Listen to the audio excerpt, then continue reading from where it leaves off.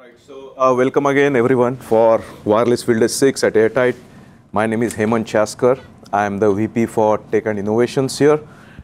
Rick showed you a great demo of our WIPS. What I'm going to do now is put some flavors and colors around it because I am sure everybody is asking what is unique, what is different about what Rick just showed, right? And we chose security as the topic today because just over past 2 months, we saw 3 security breaches at 3 different retailers in US. And the time window after the breaches is the best time when people are actually listening to the security talk, right? So today is a great day to talk security.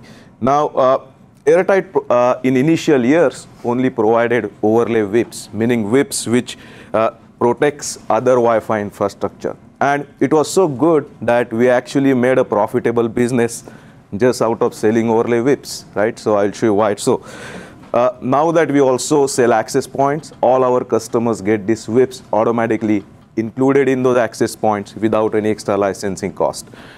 We have pretty large customer base for WIPS solution, including large Fortune enterprises, government and DoD, and very extensive patent portfolio to protect this IP around all the techniques, tricks, and concepts that make this WIPS very unique and differentiated. For the beginners, very quick introduction to WIPS. What WIPS does is it addresses certain threat vectors, but they are different from what your WPA2 does, right? WPA2 is concerned about protecting your managed devices, your managed access points, your managed clients, do authentication encryption, but there is a whole lot of other devices in your wireless environment which are not within WPA2's realm, right?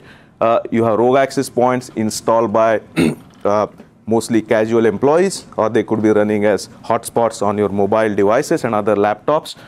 You have your clients potentially connecting to external access points, thus violating your firewall policy, or get fished into Wi-Fi pineapples. So all these kind of threats should be solved by WIPS. And what WIPS does is not only scans the channels, where your authorized access points operate, but scans all channels because these threats can come on any of those channels, right? So what has been the traditional approach to solve this, right? That's what we first need to understand so that we will know what is different about AirTight. And the traditional approach always has been the user configures a lot of rules and the system then applies those rules to classify all the devices it sees around into broadly 3 categories. Mine, meaning managed, neighborhood access points, not a threat to me, or clients, and rogues, right, which I want to take out of my network. And then there are a lot of signatures you will see in these WIPS, AirSnarf, Hotspotter, Monkey Jack, Donkey Jack, blah, blah, blah, NetStumbler, whatever you want, right? So there's a bunch of signatures that they will have and they will raise alerts on that. Then there will be a lot of packet statistics based anomaly detection comparators. So they will have broadcast packets, multicast packets, 2DS packets, from DS packets, blah, blah, blah, right?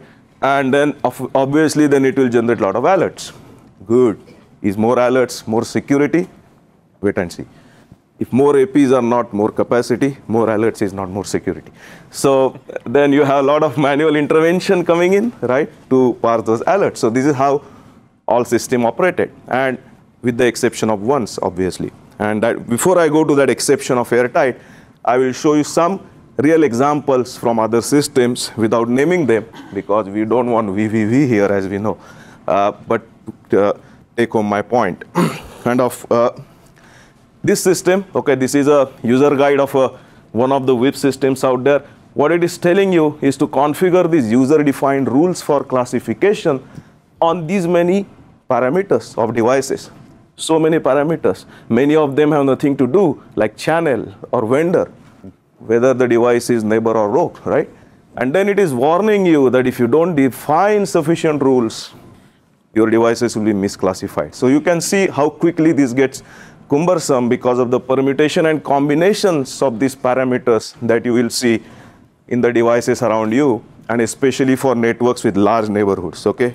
In dense commercial districts, networks with a lot of branch offices, you will have tens of thousands devices around you. So that's the problem, right? Couple more screenshots from other systems. A lot of alerts when you have a lot of rules. And then this is a bummer. This is the best I find. So in this system, when you say enable containment, auto containment of rogue on wire. Ooh, there's a warning. Scary. The warning says if you do this, face legal consequences. Why? Because this system is not sure that even if it is a rogue on wire, is it really rogue on wire, right? What if I hack my neighborhood devices? And then this is what we call as, right, bait and switch, where you sell protection and then you say don't enable protection. Is it just anonymous vendors up there, I guess? Yeah. No vendor violence here, right? No hash VVV. So, but you get the point. And then that's the problem with user-defined rules, right? Signatures, same thing. I will not elaborate. But the point is, it is so easy to change signatures in packets. Will you ever rely on SSID-based signatures to detect ASLEAP or AirJack? I will not, because I could have just put AirJack here, and then Lee would be running around his network trying to find that AirJack, right? Though I'm just making fun of him by sitting in the next office. So same problem with signatures. And then the next point is kind of anomaly detection. Now here again, I call it eye candy because the point here is that there are a lot of comparators in the systems, but who knows the right thresholds? Who know the right thresholds which will actually detect real attacks, but not raise false alarms, right? When you have a lot of false alarms, you get desensitized to them. What's the point of installing a system whose alerts have become meaningless to you, right? So that's the problem with the traditional approach. And kind of, if I have to, sorry, I'm going fast because I'm telling you our entire profitable business in 15 minutes, right? So I'm really sorry for that. So here is the point, right? The summary of what all I said. And let me introduce to you this device, WIPS Compass, right? This WIPS Compass will tell you the quality of security engine that is within your WIPS. Apply this to all the traditional approaches I told you. You will get very, very high overhead of operation. And then as a side effect, low security, right? You are going to ignore alerts. You don't know how to configure rules. You don't know what the thresholds are. We wanted to change this status quo from very beginning, right? And then that's why we wanted to move this needle in the opposite direction. This is what you need. The high security, low overhead system, if you want to scale it to large enterprises, right? If you want to scale it to enterprises with many, many branches, enterprises with very low IT staff, this is what plug and play WIPS has to be. So that you take this point home. This is so important point, literally home today, right? We have crafted this handmade kind of WIPS compasses from the widgets that you get in camping kits. So please collect your own, when you go home, so that you actually take this point home from here. So, okay, so what did we do differently, right? Instead of this user-defined rules, we decided to use intrinsic behaviors of the devices to classify them into 3 categories that Rick showed, okay? Which are authorize my own, rogues, which are unmanaged but connected to my network, and external, which is unmanaged and outside my network. Then instead of chasing signatures and thresholds, what we did is focus on the risky connections. Don't focus on tools. Don't focus on packet statistics. Focus on what is the connection that is exploited by the specific tool. Okay, so I'll show you that. But how do you do that without using signatures and thresholds? The risky connection part, or first or second? No, the second one. Yeah, just give me a second. I'll show you a picture. Yeah, good question. I just was channeling Scott. I want to lead you there. Good question. Again, high level of automation is very important, right? Because I told you, distributed sites, branches, large enterprises, not enough IT staff. Alerts have to be concise. Prevention has to be reliable. Never knock off your neighbor, but always capture the right threat, right? So those are the kind of things we focused on all this time. So before going into the question that Keith asked, let's understand what our device classification looks like. So among all the devices that you see around you, there is a first branch. This is the managed APs. This is, I call it static part because this doesn't change too much. You can either manually import it, or you can have WLC integration with Cisco or other vendors if you're overlaying it, or if it is AirTight AP, it auto-identifies authorized APs, right? So this is kind of easy part. And then among all the other APs, how do you identify all these other APs? Because any identity of the AP that is not in your authorized list, in this part, right? Now in that part, there are two branches, something that is connected to my network and something that is not connected to my network. So if it is not connected, we call it external, here blue. If it is connected, we call it rogue. Now if you follow this flow chart, you will understand that the crux of this classification lies in accurately determining connected or not connected. Okay, the distinction between managed and unmanaged is easy. The MAC address that is not yours is unmanaged. But among them, which one is connected and not connected? That's where the crux lies. So rather than focusing on the rules, right, focus on how you can accurately detect that part. And that's where all the other systems have failed. Those which use CAM table lookups fail there. Those which use MAC adjacency for wired wireless, MAC adjacency to detect connectivity fail. And I will give you a bunch of 15, 17 rogue scenarios. Now, that's where the marker packets come in, to accurately detect what is connected to your network and what is not. And Rick kind of briefly mentioned them, but I will just reiterate what they do. So we inject these small signature packets both from the wired side as well as the wireless side, okay? And then we try to determine, or we do determine, which APs connect those packets between the two mediums, right? So for example, this AirTight device has injected signature packets. They will obviously come out of this guy and the green guy because they are connected, of which the green guy is your own guy. So okay, no big deal there.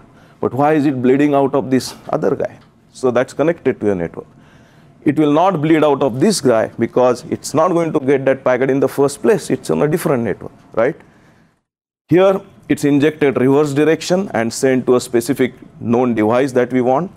Why do we do both sides? Because we want to cover bridges, we want to cover NATs, all kinds of access points. We want to cover soft APs running on laptops. We want to cover rogues which do not have MAC and MAC adjacency between wired and wireless, right? You are going to rely on this. This better be perfect. So how would that catch a MiFi device? Would only be on the. If the MiFi device is just in the air but not connected to my network, it will go as external and it will be stopped as a honeypot tool. So one more slide before I come to that. I'm sorry. So what is the advantage of this connectivity detection? It is that no reliance on switch infra, prompt detection, as I said. No false negative, very important. If you are using MAC adjacency, you will have APs showing up as rogues. External, because they do not have MAC adjacency. But here it doesn't happen because even if there is no MAC adjacency, packets bleed out. No false positives, no legal disclaimers. When we call it a rogue, we have seen it bridging a packet to our network. It's not based on the rules that you have defined, okay? So there is no need for legal disclaimers.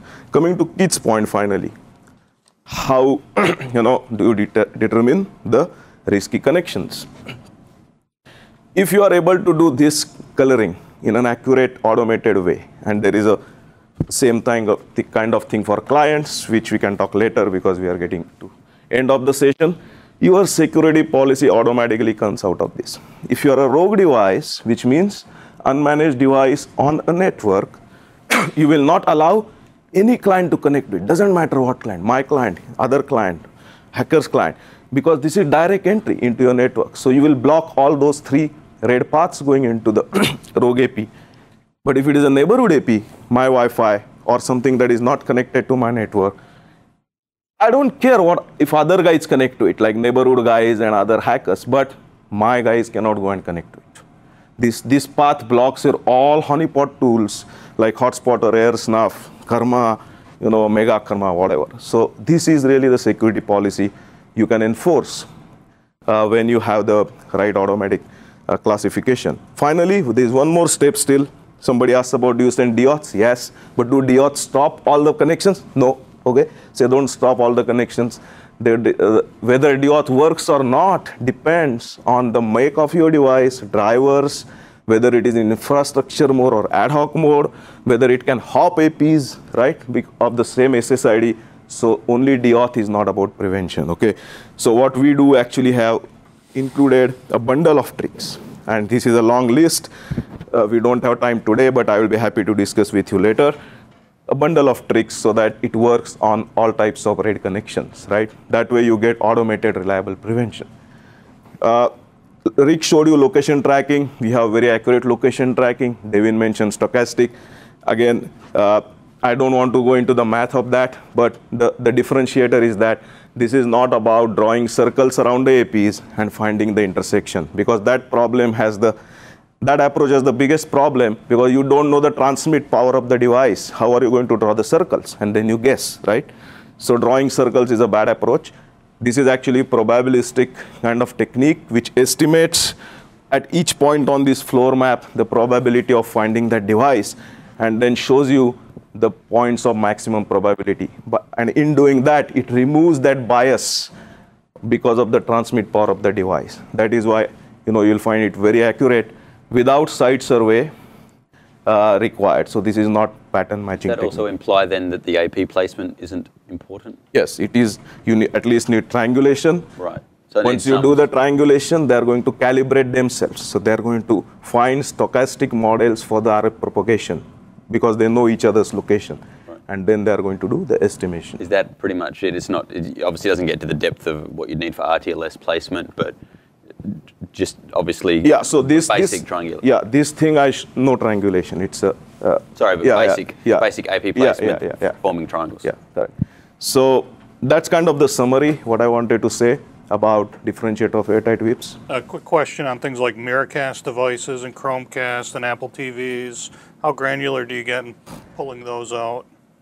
They will be visible as if they're acting as clients or APs. But if it is a Apple TV per se, probably not, because the idea is not to fingerprint the signature, but whether it is connected to a network, not connected to a network.